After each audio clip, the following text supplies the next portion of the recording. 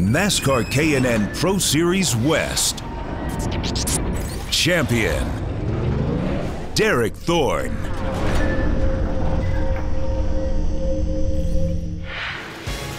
Look at the big lead that Thorn has. And Derek Thorn is going to pick up a victory tonight. He led every lap tonight. My dad got me into BMX when I was 6. I wasn't much of a pedal power kind of guy. When I was about 8, my dad had found a dirt go-kart. I probably raced 6 or 7 years. I progressively met some people in Southern California down here where I'm at, which got me into a K&N Pro Series car, which now, after about 3 years of that, we're sitting here with a championship in 2013. Never thought I'd be a NASCAR champion. No, it's always a dream of yours. Being younger, you always aspire to be involved in NASCAR, winning races, winning championships. Here comes Thorn in the Sunrise Ford.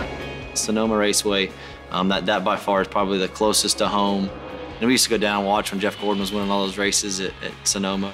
That one meant a lot to us this year, winning that race. And oh boy, did Thorn really get it sideways that time. And here he comes, he's gonna try to make a move on self. Pressure on the inside, he's up on the rumble strips. Those two cars, little bit of contact, and Derek Thorn is around the 21. The victory today is gonna go to Derek Thorn. He's a first-time winner at Sonoma.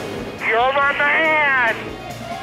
Probably the most emotional, heartfelt moment as far as a win is concerned in my career. It was just a really cool experience to go win Sonoma. As a driver, I tried to take each race one at a time, whether we were first in points or 20th in points. Kern Raceway, that was probably the most pressureful race for me, was at Kern. Knowing that we got 2 races left, we still have a great shot at winning the championship. Kern went smooth and so did Phoenix, so it all worked out, but there's points in time there where it got a little stressful. Looks as though Derek Thorn's going to be able to claim the championship with a half a lap to go. The 27-year-old put 3 wins together, and consistency has paid off as he will be the 2013 NASCAR K&N Pro Series West champion. I've been working towards this for the last, I think, 18, 19 years, aspiring to always want to be in NASCAR.